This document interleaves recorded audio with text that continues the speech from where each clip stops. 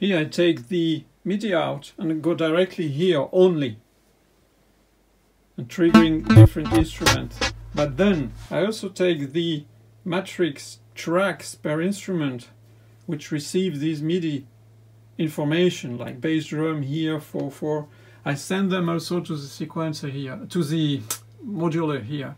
Of course, I could also take trigs here out, go directly to the modular, but it's just to show if I had only some trig. I mean, it's easier to make like this, and it's also fun, it's all in sync, no problem.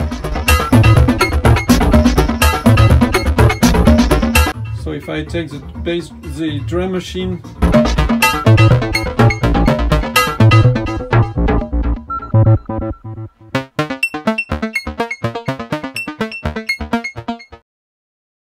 drum machine.